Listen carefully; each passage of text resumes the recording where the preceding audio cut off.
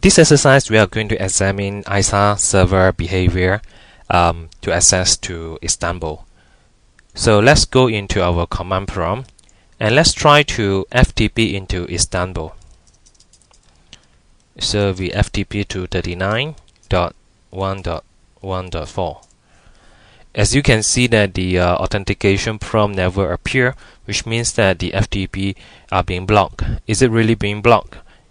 Alright, so let's go back into our ISA server and have a look. As you can see from here, all outbound web traffic that we create earlier on from internal to external is allowed. So why that the FTP cannot reach? The reason is because by default, ISA server are not allowed to access to external web services. So for our case here, if you want to allow the ISA server to access to the web, we need to specifically create a rule base. So let's go back into our policy, okay, and select create new access rules. Give it a name, allowed FTP from the firewall. Click next. We select the allowed. The protocol we are going to select is the FTP,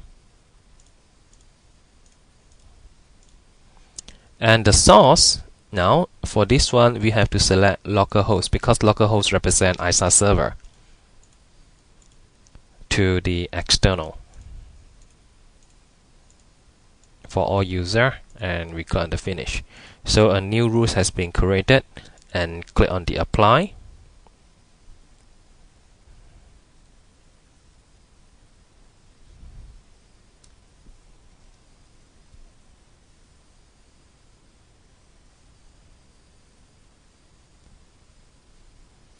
Okay, so already been installed. So let's minimize and try to FTP again.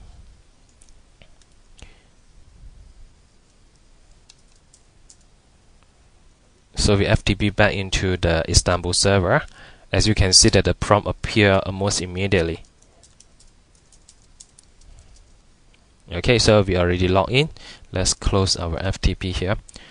And since we are able to FTP, and let's test our ICMP. Do we need to specifically allow ICMP? Alright, let's test it out. 39.1.1.4. Well, the answer is no.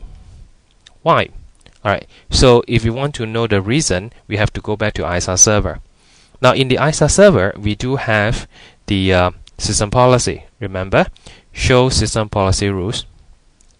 As you can see from here, there are certain policies that allow the HTTP. Now, for example, this is allow HTTP, alright, from localhost to all network. But in this case, you can see that it is not enabled. Alright, so again, this is another HTTP. Okay, so again, there's another HTTP. Alright, but this HTTP only allow you to go to where? For the error reporting site, such as these are the URL. And how about the ICMP early on that we tried to ping?